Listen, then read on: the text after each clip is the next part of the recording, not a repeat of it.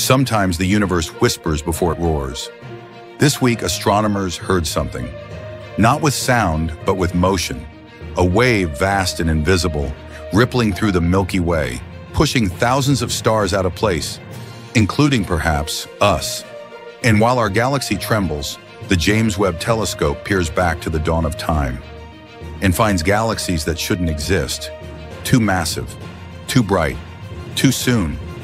Everything we thought we knew about the birth of the cosmos is unraveling. Even our deepest theories falter. Supercomputers now question the very nature of dark energy itself. The invisible force pulling the universe apart may not be constant after all. From rippling galaxies to dying stars, from hidden molecules to meteors poised to light up our skies, the cosmos is changing faster than we can understand.